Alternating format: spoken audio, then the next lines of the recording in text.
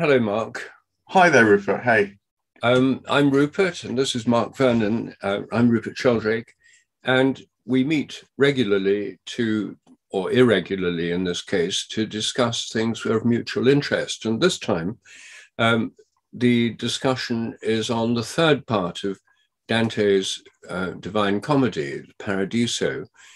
And Mark, your wonderful commentary on it has been before me for the last 2 or 3 months, especially on this last part, the Paradiso. And for those, do you happen to have a copy of the book handy? For I those? haven't actually. No, I should have done. I could have waved it in front of people. Anyway, Yeah.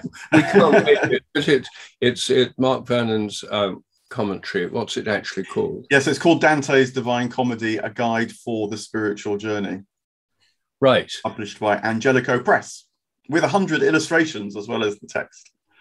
Yes. Well, it's a tremendous book. I mean, as I've said in our previous dialogues, the two on the Inferno, one on Purgatory.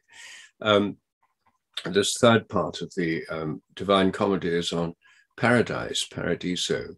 Um, I'd always found Dante impenetrable before, but your book has sort of opened it up and made it much easier to understand what's going on and revealed to me some of the riches of this. And in some ways, the third part, the Paradiso, is the most extraordinary. Um, I'll tell you what it reminded me of most, Mark, and that is a slowed down DMT trip. It's an extraordinary visionary experience. And for those who haven't taken DMT, which probably most people, it's the most powerful of the psychedelics and has this intensely powerful and rapid effect. And the first time I took it, far away and long ago, I had this experience at the very beginning of going through a kind of, I'm going to show, going through a kind of mandala-like portal. And it was like going through the center of a flower.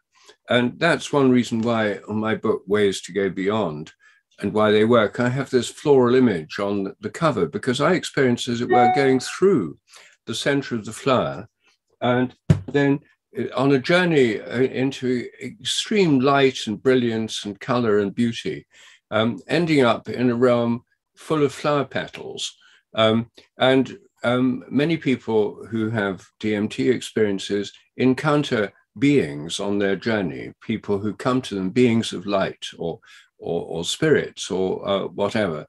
Well, that's exactly what the Paradiso is like. And it even ends up with the mystical rose, the saints in a kind of amphitheater made out of rose petals. And they're all beings of light.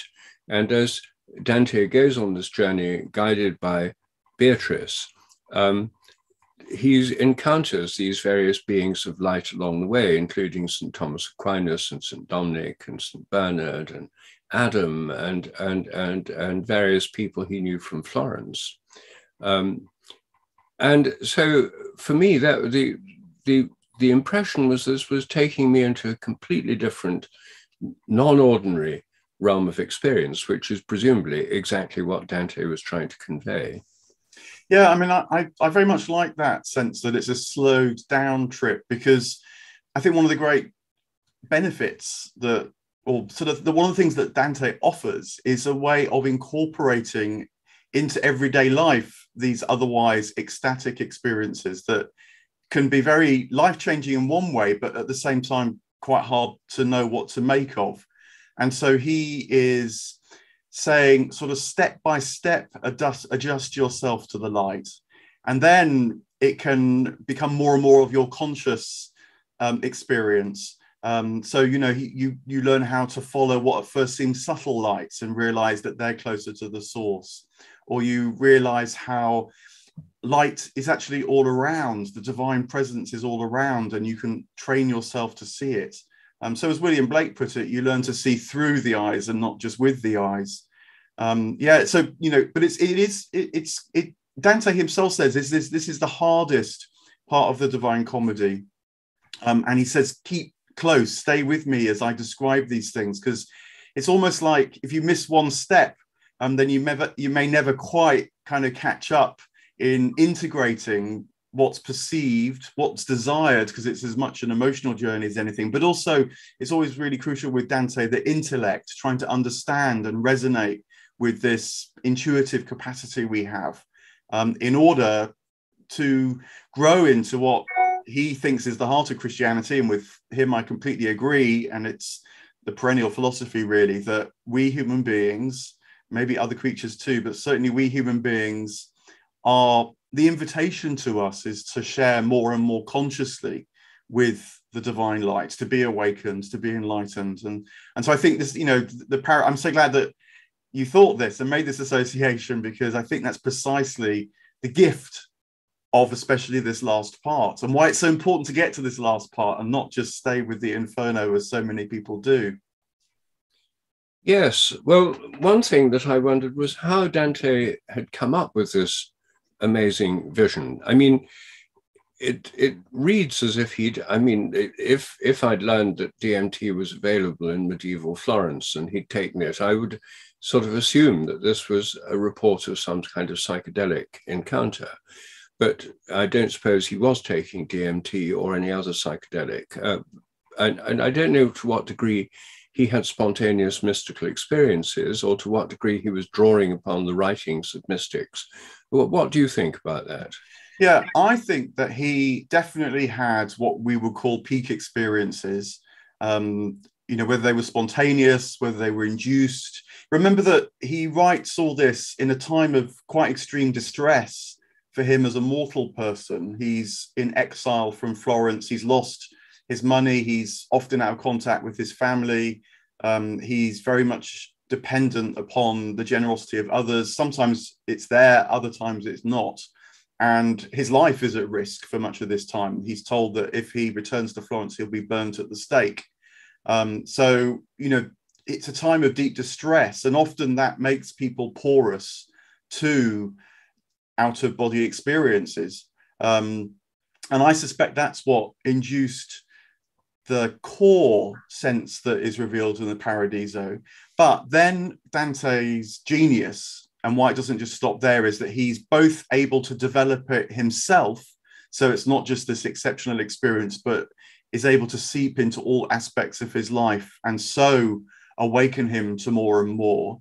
And then moreover, to communicate it in such a way that others can go on this journey by reading the poem.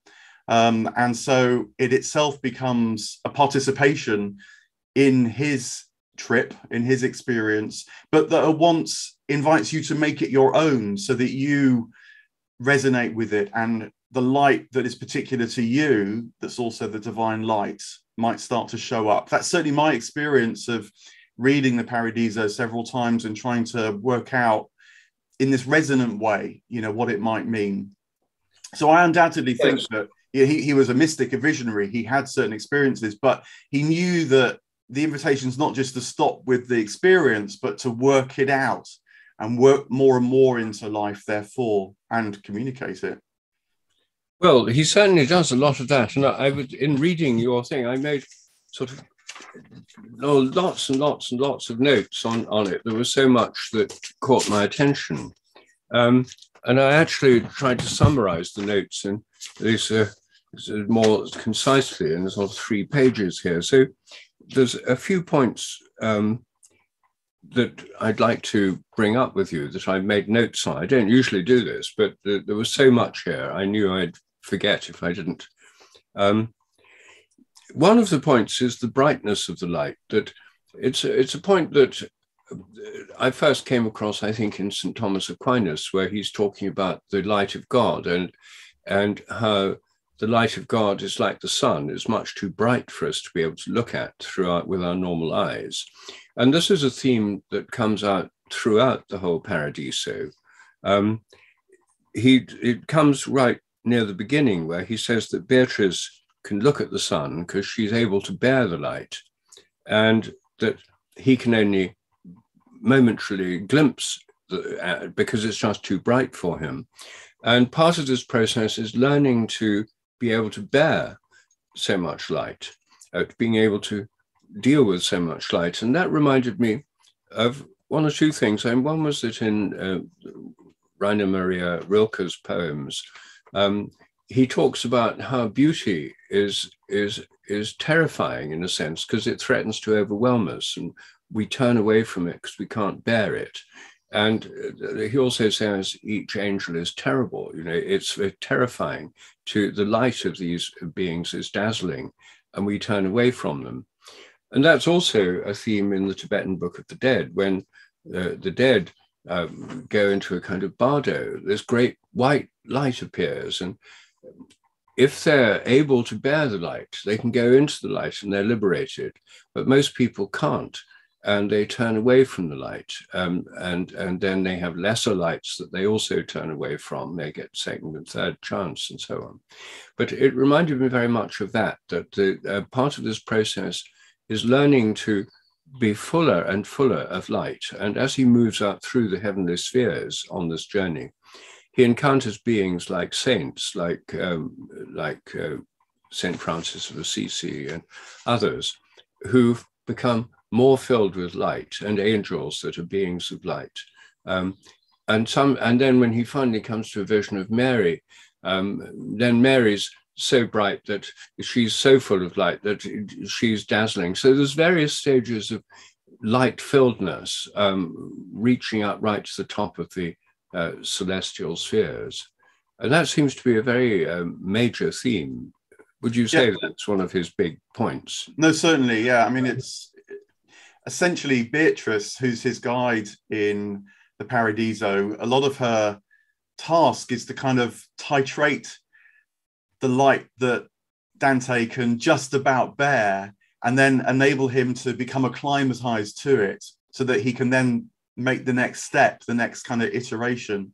And I think that one way of understanding it, at least, is that, you know, our separate being needs to become more and more resonant with the whole of being.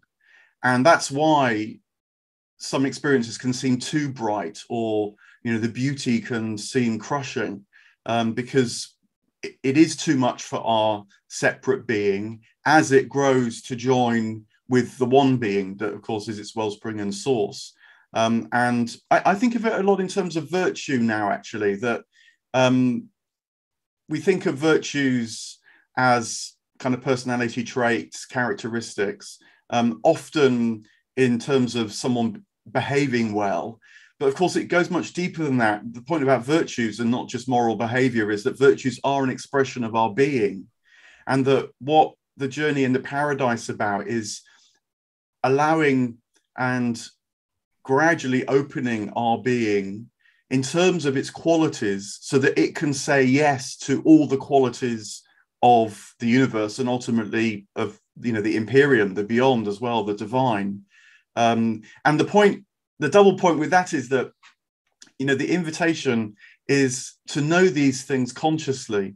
So it's not just a question of having the kind of blast, but to not lose yourself in the process, but becoming more and more and more yourself, and so becoming more and more one with the divine. That's quite a particular feature, I think, of the Divine Comedy, that it's not a loss of self in the sense that you just join a kind of undifferentiated background light, but actually the light becomes more and more particular, full of souls, but in that very fullness of souls, full of God as well. I mean, you know, the obvious analogy to make there is it's more like a fractal experience of the infinite, in which every point leads you to the infinite, rather than just an undifferentiated kind of light. So that I hope, does that make some sense of the imagery? Yes. I mean, as he goes on this journey through Paradiso, there are all these angels and other beings of light that he encounters, and of course, he also goes through the sphere of the sun as a source of light, and then takes that light imagery right up at the end, where he describes Christ as the son of the sun, the source of the light that is the light of the sun, which is a remarkable image. So it's steeped in this imagery of light. But as you say, it's not undifferentiated light, because there are all these separate bodies, including dancing hosts or murmurations of angels. And although they work together, and although they're in some cases dancing together, in other cases like notes of music, making harmonies together, so they're both coordinated in murmurations or in harmonies or in dances, and also distinct. They're distinct centers of light, as the sun is a center of light, a body of light. They're not just light spread out uniformly. And that does come across very clearly in this.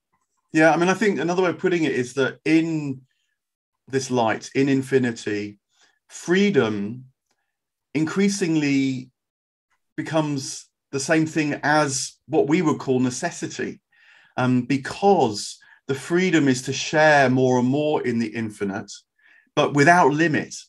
And so that draws us in a way that you increasingly don't want anything else, because you know that way lies the fullness of being.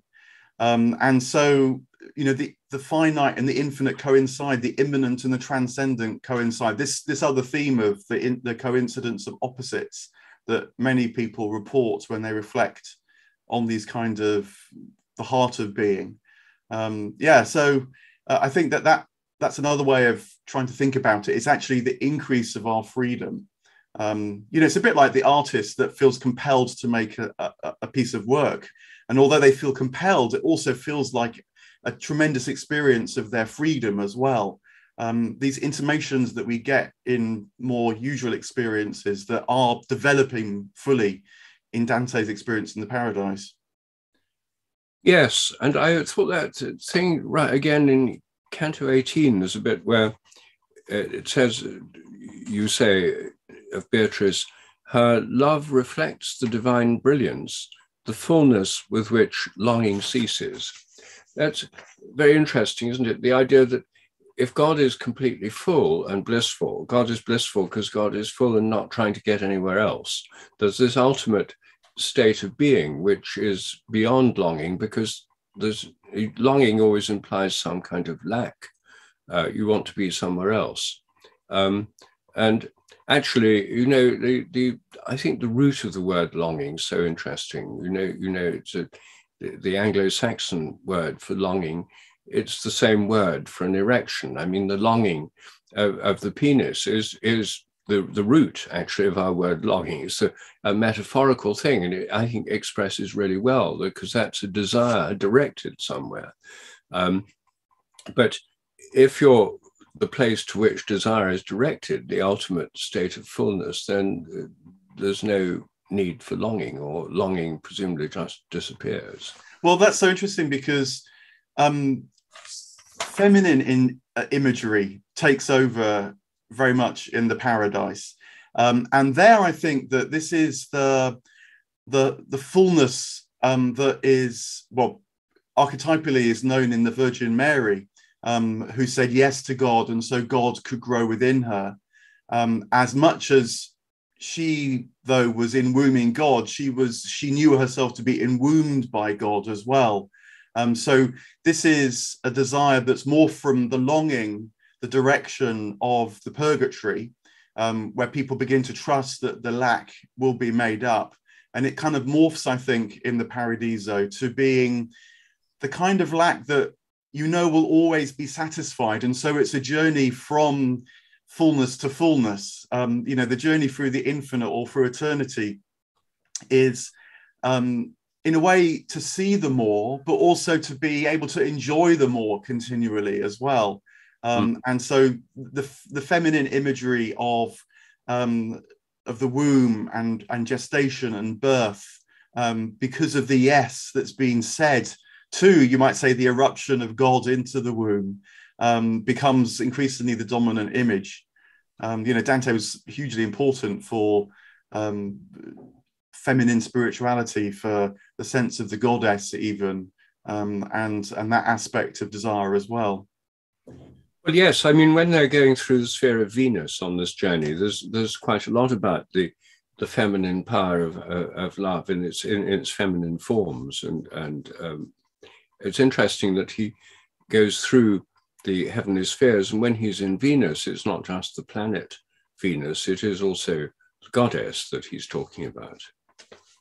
Yeah, I think that this was one of the things which I struggled with a bit, because I confess that I don't have any natural affinity for astrology, and yet the Paradise is structured, at least in the first part, which is about half of it actually, around these heavenly spheres, which are planetary spheres.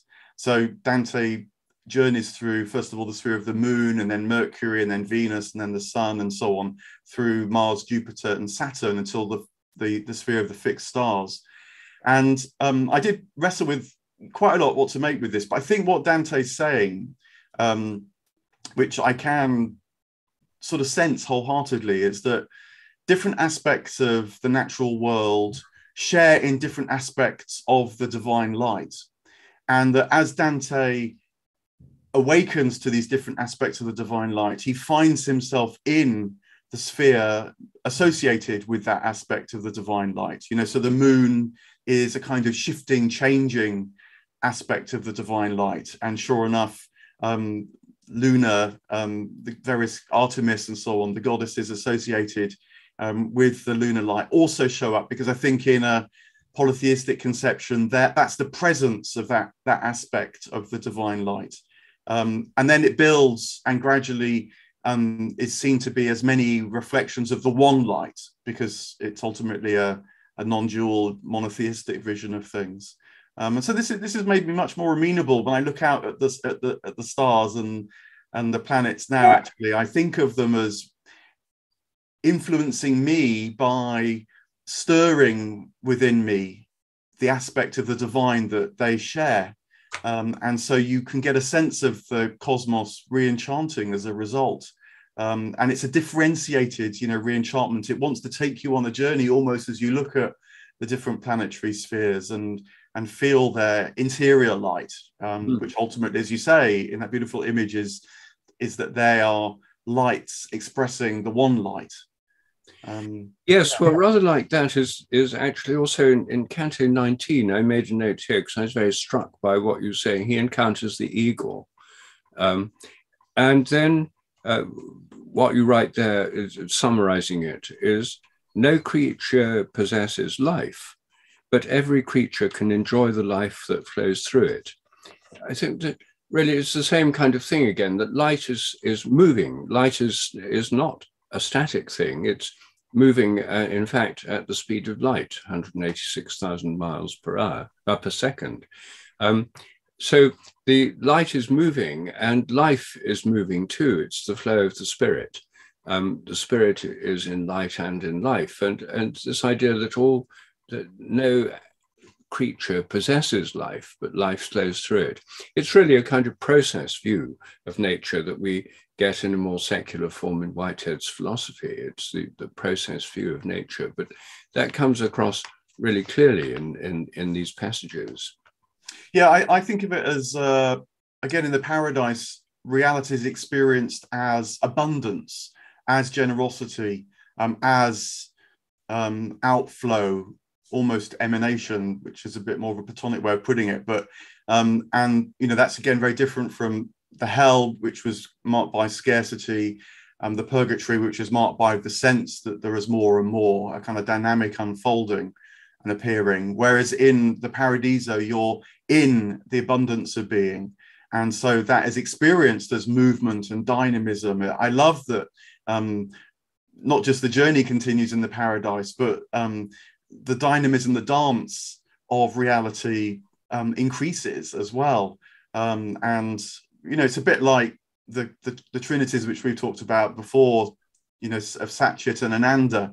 The more you know of being, the more you know of knowing, and the more you know of bliss, of dynamism as well. And when these three things come together in your own experience, you know that you're headed in a divine way. Someone who experienced being as almost flat and still and disappearing. I think that's just the starter, and that's a bit like Dante just sensing that there's a subtle light that he can see with the mind's eye, intuits with his sense of its presence, but it's just a thread to begin to follow, and that starts to shine, to radiate, and emit all these other qualities that is like Dante's journey through the paradise. Yes, well, that also another metaphor that is breath, of course, for the spirit, and as well as light. And I loved, again, I made a note of one of the things you wrote about Canto 4. All souls share in divine bliss. And then you said some sense the eternal breathing more and some less. That's the idea. It's also sharing in the eternal breathing. It's a very panentheistic view of the world, isn't it? That God is in everything and everything is in God. And as you point out, in also that through incorporating these gods and goddesses from the classical world, including Apollo, the god of the sun, the Greek god of the sun, then the monotheistic vision doesn't exclude all these other living principles. It includes them and forms a center which gives a unity to them all. And so this image of divine light pervading all things, and then this other one of divine breath breathing through all things, they're all sort of metaphors for what in more abstract terms would be called panentheism. Yeah, I mean, this is taking seriously that if you are a theist of any description, the divine is the ground, the source, the wellspring, the immanent presence, as well as the transcendent draw of everything that exists, and really following that through. And of course, that also, as you're intimating there, doesn't just mean that the divine breath can be sensed more and more, but that it can be sensed more and more in all places. And so it's very striking, that one of the things that happens in the paradise, well, it's begun earlier, actually. There were non-Christians who were saved in the purgatory. The first person they meet in purgatory is actually Cato the Stoic. But increasingly, Dante stresses that this is a universal vision as well, that Christianity, when it's really properly understood, is the return of all things to the divine, where they came from. And so that doesn't mean that you even have to be a Christian. As the eagle of Jupiter tells Dante, and loves telling Dante, it swoops around him and delights to tell him that I think the implication is that all beings are in the paradise, even those that Dante encountered in the Inferno. And when they understand their being, that will be to know that they're with the divine being once again. That's their kind of task or struggle. Yeah. Yes. Well, you might be able to illuminate. There was a puzzle here when your commentary on Canto 9, it's related to this. But you say that the quality, this is talking about lovers. I think we're in Venus at this stage. The quality of love a person embodies affects what they can enjoy. So is that, do you mean by that the experience or the kind of love that we've come to experience or know or open ourselves to affects the way in which this further development takes place? Or what do you mean by that? I think that's right. I mean, I imagine this is a reflection on some of the figures that show up in the heavenly sphere of Venus, because they're unexpected to Dante. So there's a woman called Cunitza, who he knew in life, and he knew to be her a prolific lover in life. She had 4 husbands and had many lovers as well. And he's a bit surprised to see her in paradise. He thinks that she might be in purgatory, but would have to kind of work out her promiscuity a bit. But what she says to him is, no, that at the heart of my love of love was the love that is the love that moves the sun and the other stars. And so although she says she made mistakes and it was a bit of a rocky ride at times, what was a light in her was the divine light through this life. And so now she shows herself to Dante in the sphere of Venus. And similarly with another figure who's a biblical figure, sometimes known as the whore of Jericho, Rahab. And her story is that she let the Israelites into the city walls of Jericho, and so they were able to conquer Jericho. But and it's very striking because Dante says that when Jesus died, and in the period between his death and the resurrection, when he was searching out all the souls in the cosmos, Dante actually says at this point the first soul that Dante went to was Rahab, to rescue her. And I think this must imply that her loving, which on the one hand meant that she worked as a working girl in ancient Jericho, but she didn't lose touch with a kind of openness that meant that she was always ready to be open, not just to the Israelites coming into Jericho, but to the divine presence as well. And so was right there when Jesus died and rose. And so Jesus could come to her first, would be the other way of putting it. So it's I think it's very against the kind of moral account of Christianity, as if just what you do counts. No, it's very much as you're saying there, the kind of quality, the nature, what's really alive, the spirit, the breath that's alive in what you do. And it's very hard to judge that from the outside.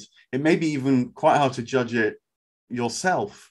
But following through what is open, what seeks more, even when it seems to make mistakes, Dante is saying, is much more important in this life in order to ready us and become more and more capable for the divine life. Well, yes. And again, there's just one more point really about the light, where this is in Canto 12, where Francis of Assisi is said to shine with the light of the seraphim, compared with Saints Dominic and Aquinas, who shine with the light of the cherubim. The seraphim are the angels of love or divine fire, I think, and the cherubim, the angels of divine knowledge. So here we're talking about different kinds of divine light as refracted through these the angels at the top of the angelic hierarchy. Yeah, so it's partly a debate within Christian mysticism as to whether love or intellect, and by intellect it's meant a kind of conscious resonance, discernment, awareness, is more important. And different mystical writers will stress different things. Some will say that love's more important because whilst we can't know all about God, because God is ineffable, we can know that God is the all, and that is love which shows up. Whereas other writers will say, no, because we are in our nature divine as well, and that our life is the realization of that divinity, so we'll understand more and more. And I think what Dante says is that Francis, who just loved nature, is more closely associated with the seraphim in one reading. That's the angels that just know God unmediated through pure love. Whereas Dominic, who of course is remembered as the preacher, a great kind of scholar, and Dominicanism is known for that, that's more associated with the angels of the cherubim, who are just this second tier down, that as the love becomes evolved, it becomes more discernible, and so you can say things about it. But what's always crucial to remember in the Divine Comedy, and this is one of the first things that Dante learns, is that whilst there can be particular expressions of the divine presence, the divine light, any true expression is always also a complete expression, and so transmits in its particularity everything as well. This is part of the sort of logic of infinity, if you like. And so it's sometimes remarked, I'm not quite sure if I put this, I might have read this since I published the book actually, but that it has a kind of chiastic form, a lot of the Paradise, where what seems like two separate ways of knowing God, love and intellect, kind of cross over and so become a complete perception of the divine. And so Dante expresses that in this part of the Divine Comedy, because it's St. Thomas Aquinas, the Dominican, who talks about St. Francis, whereas it's St. Bernard, it's St. Who is it? Not Bernard, he appears later, but Bonaventure, St. Bonaventure, who's a Franciscan, who talks about Dominic. And so a Franciscan talks about a Dominican, and a Dominican talks about Dominic. And so I think what Dante is saying is, look, there is this debate going on, but when you see it properly, you realize these things cross over and mutually inform each other. And so, you know, the life of the seraphim and the cherubim is part of the one life. You know, the angels are delighted to transmit what their, you might also almost say their kind of specialist resonance is, but that doesn't mean they don't know of all the other resonances as well. Again, it's a kind of infinite version of the fact that you might read Meister Eckhart and discover one part of the brilliance of the divine. Then you might read a more devotional text, you know, like St. Francis's Brother, Sun, Sister, Moon, and discover another part of the divine. But those things are just as much effusive, again, this abundance idea, celebration of the one light that's constantly differentiating, even as it's constantly showing itself to be one. Very good. Yes. Yes. Well, thank you, Mark. I mean, this was a wonderful experience reading your whole commentary on the divine. It's opened up so much for me that I was completely unaware of before. And I do think you're an amazing guide to this great work. You know, presumably there's been a film of the divine, or several films of the Divine Comedy. Yeah, I mean, as ever, you know, there's certainly been films made of the Inferno, but and artists who have illustrated the Inferno, but it's the rarer ones that approach the Paradise too, and it's why one of the reasons why my favorite illustrator, living illustrator, is Monica Beisner, because she has illustrated all the cantos. She realized that that was absolutely crucial. And just, I mean, just to go back to your opening thought, actually, about the resonance with the DMT trip, I think that one of the reasons why Dante might be so important now is because as psychedelics become part of the culture once again, the so-called psychedelic renaissance, I've been very persuaded by comments such as Michael Pollan, the American writer who wrote this brilliant book called How to Change Your Mind about psychedelics. And his conclusion really is the really crucial thing now is not that people have tremendous experiences, which they will, but that there's a culture that knows how to receive these tremendous experiences and make something of them so they can become part of the culture and not just sort of marginal experiences that people share, you know, almost behind closed doors. And I'm so glad that that made sense to you from reading The Paradise, because Dante really can now, I think, help us to know how to receive these experiences and make more of them, so they can be properly received and not just become marginal. Well, I think you're right. I think this is, as we enter this psychedelic renaissance, many people are having these revelatory visions. But as you say, there's nothing in modern secular culture that you can map onto them. I mean, there's nothing in modern materialist science that helps you much, or even in secular modern art. But this visionary aspect of the medieval imagination, and you know, which is embodied in the cathedrals. I think that of all the buildings that most parallel, or in some cases enhance, a psychedelic experience, the cathedrals are by far and away the ones that are most impressive, because they're designed to expand consciousness. The stained glass windows are designed to take us into visionary realms of light coming through these colors and forms. And so I think in a sense, the cathedrals embody that kind of worldview which Dante gave such an amazing expression to, the medieval worldview. And of course, they're still here. They don't require an effort of imagination to imagine those amazing spaces. You can just walk into one. And a number of people find visiting cathedrals under the influence of mushrooms or cannabis or other psychoactive substances an enormously helpful way of appreciating what they're trying to do to our consciousness, expand us, expand our minds, looking up towards the heavens, seeing this cosmos. So the cathedral's a kind of mesocosm. And Dante's Divine Comedy is giving us a map, a vision of the heavenly and, of course, the hellish realms as well, and the realms in between. And so I think it's immensely relevant to what's happening today, and what the Middle Ages have to offer is more relevant to the psychedelic Renaissance than almost anything that's happened since, in my opinion. And of course, they have part of that power because they share in an animistic worldview, seeing nature as alive, God in nature, nature in God, which traditional shamanic societies, in some of which psychedelics have played an important part, all have that view of nature as alive, organic, interconnected, interrelated, as opposed to dead, inanimate, mechanical, and purposeless, the worldview that modern science, the materialist science, offers.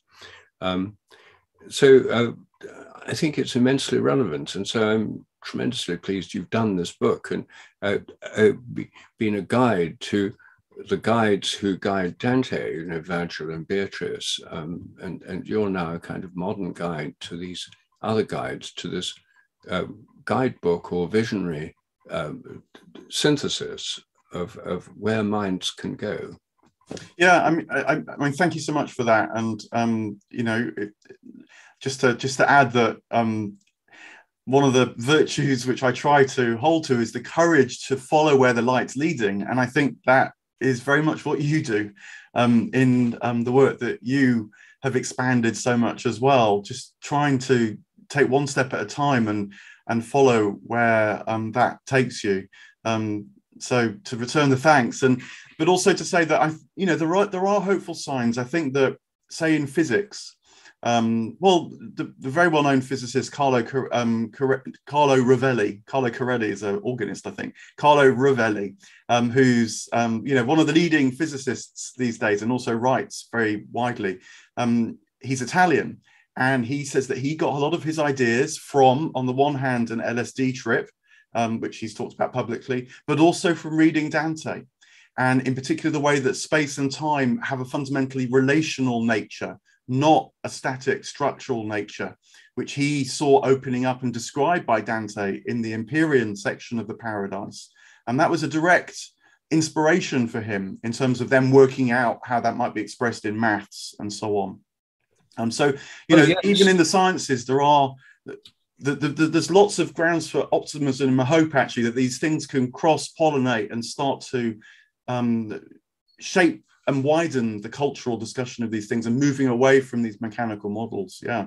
Well, that, of course, is one of the mainsprings of my own work too. I mean, part of I feel Rovelli, my own work, and now, luckily, quite a number of other people are working towards a recovery of a sense of the living cosmos, and a cosmos permeated with consciousness and minds at different levels of organization.